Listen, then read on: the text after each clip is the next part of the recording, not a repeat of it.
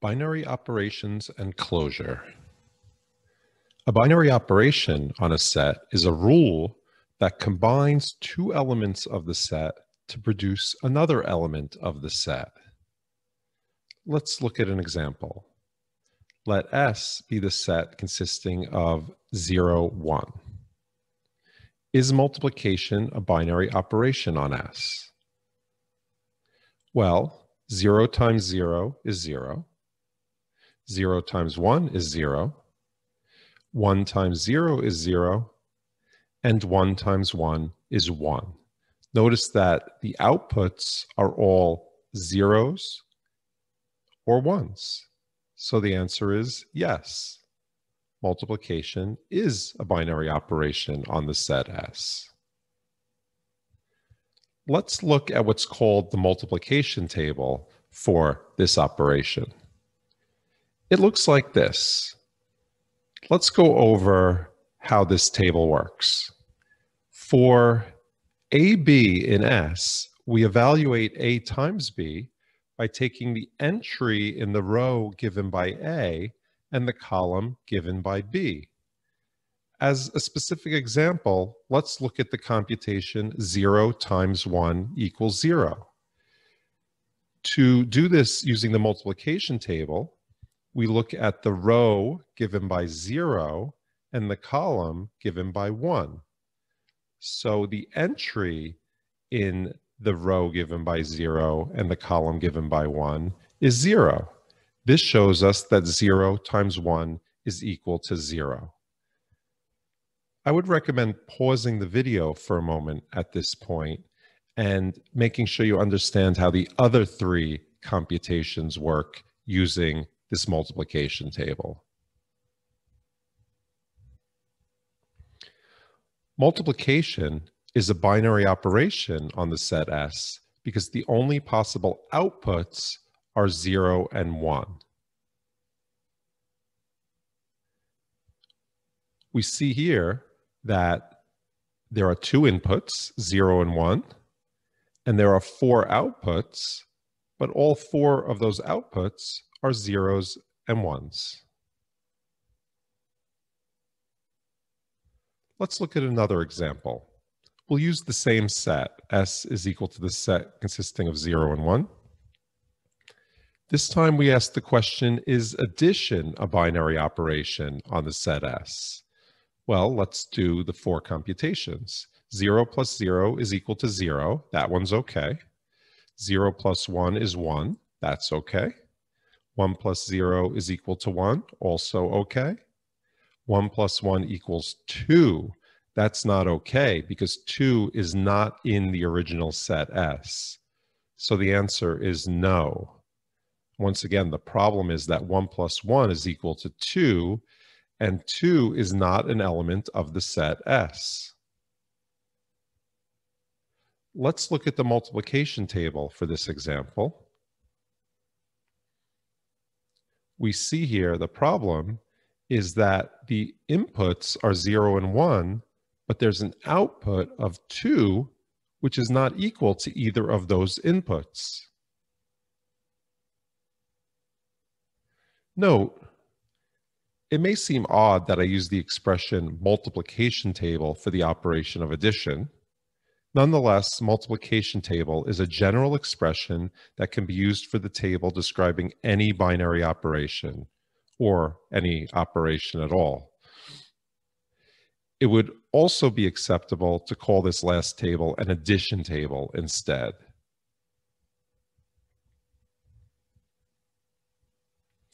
We will use symbols such as star or dot to represent arbitrary binary operations. If the binary operation is one that we are familiar with, then we will use the appropriate symbol. For example, we will use the symbol plus when the binary operation is addition. Let's try an exercise. Let S be the set consisting of -1, 0, and 1. Determine if each of the following is a binary operation on S, and draw the corresponding multiplication tables. Now's a good time to pause this video, try this problem yourself, and then resume the video to check your answers against mine. Okay, the first one is multiplication. Let's look at the table for multiplication, and we see that all of the outputs are zeros, ones, and negative ones. So yes, multiplication is a binary operation on this set S consisting of -1, 0, and 1. Next, we have addition. If we look at the multiplication table for addition, or equivalently the addition table, then we see that there's a 2 and a -2 in there. Both of those cause a problem, which means that the answer is no. Addition is not a binary operation on this set S consisting of -1, 0, and 1. The next one is subtraction. The multiplication table for subtraction, or equivalently the subtraction table, also has some problems. There's a 2 and a -2 in there as well, so the answer is also no. Subtraction is not a binary operation on the set S consisting of -1, 0, and 1. For the last one, we have star, where A star B is equal to A. In this case, the output A is equal to one of the given inputs. So the answer is yes. This operation star is a binary operation on the set S. Some authors refer to a binary operation star on a set S even when the binary operation is not defined on all pairs of elements A, B, and S. We will always refer to these false operations as partial binary operations. We say that the set S is closed under the partial binary operation star if whenever A and B are in S, we have A star B in S. Let's look at some examples. The set consisting of 0, 1 is closed under multiplication. This is just another way of saying that multiplication is a binary operation on the set consisting of 0 and 1. The set 0, 1 is not closed under addition. In other words, addition is a partial binary operation on set 0, 1 that is not a binary operation on set 0, 1. Let's try another exercise. Let S equal the set consisting of -1, 0, and 1. Determine if S is closed under each of the following partial binary operations. Now's a good time to once again pause the video, try this exercise yourself, and then resume the video to check your answers against mine. This question is actually asking the same thing as we've asked in the previous exercise. So first, let me put down all of the multiplication tables that we already drew. For number 1, multiplication. Is the set S closed under multiplication? Yes, that's the same thing as asking if multiplication is a binary operation on S, and we already answered that. The same goes for the rest of them. S is not closed under addition. It's not closed under subtraction. And S is closed under the operation star, where A star B is equal to A. Let's look at another example. Let S be the set consisting of A, B, and C, and define star using the following multiplication table. Is star a binary operation on S? Well, notice that all of the outputs are either A's, B's, or C's. So the answer is yes. Is S closed under star? That's just another way of asking the same question. So the answer is yes. Compute B star C. Okay, so for this, we look at the entry in the row given by B and the column given by C. So we see that B star C is equal to A. Let's try another exercise. Let x equal the set consisting of 0, 1, 2, and 3, and define dot using the following multiplication table. Is dot a binary operation on x? Is x closed under dot? Compute 2.3 and compute 3.2. Okay, now's a good time to pause the video, try this exercise yourself, and then resume the video and check your answers against mine. Okay, so is dot a binary operation on x? Well, if we look at all the possible outputs, they're all zeros, ones, twos, and threes. So yes. Is x closed under dot? Again, yes. That's just another way of asking the same question as in number 1. Compute 2.3. Okay, we look at the entry in the row corresponding to 2 and the column corresponding to 3, and we see that the answer is 3. Compute 3.2. This time we look at the entry in the row corresponding to 3 and the column corresponding to 2, and we see that the answer is 1.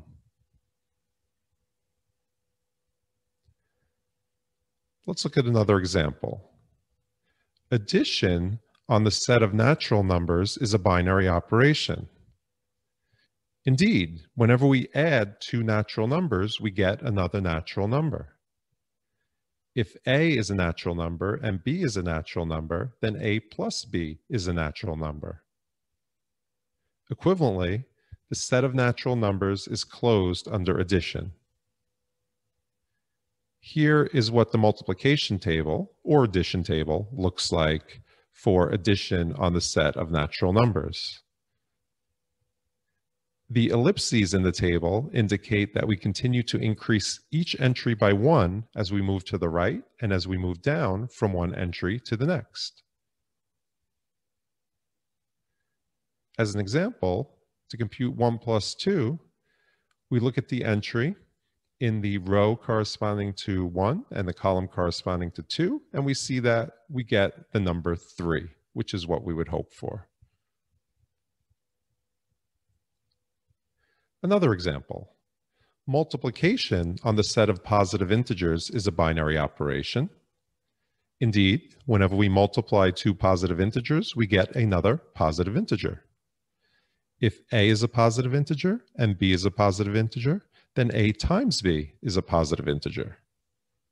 Equivalently, the set of positive integers is closed under multiplication. Here is the multiplication table for multiplication on the set of positive integers. As an example, to compute 3 times 4, we look at the entry in the row corresponding to 3 and the column corresponding to 4, and we see that we get 12, which again is what we would hope for. Another example, let S be the set of integers and define star by A star B equals min AB, where min AB is the smallest of A or B. Then star is a binary operation on the set of integers. Equivalently, the set of integers is closed under star. As an example, -5 star 3 is -5, because -5 is the smaller of the two numbers -5 and 3. Here's what the multiplication table looks like for this operation. Notice we have lots of ellipses here because the set Z goes infinitely from left to right. And if we write Z going downwards, then it goes infinitely up and down.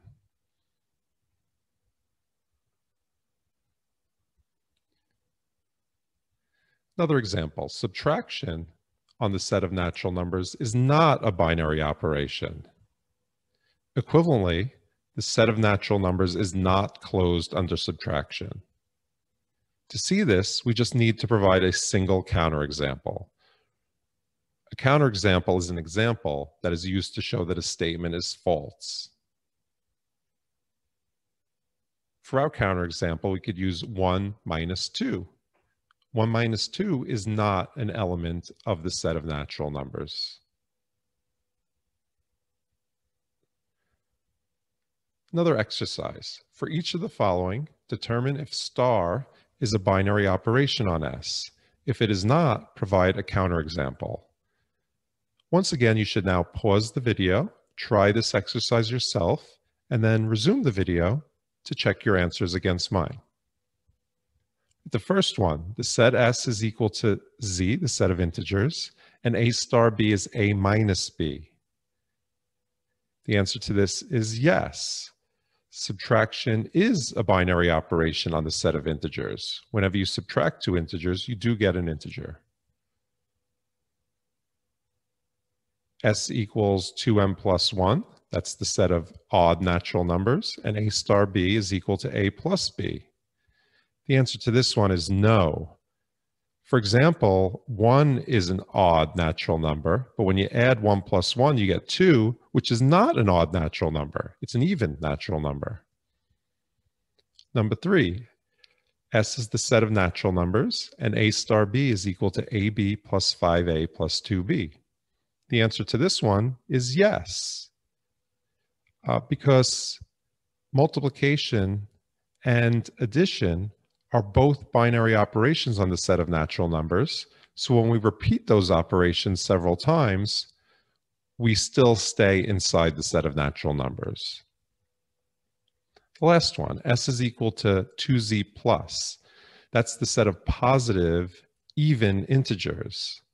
And A star B is A to the B, which means multiply A by itself B times.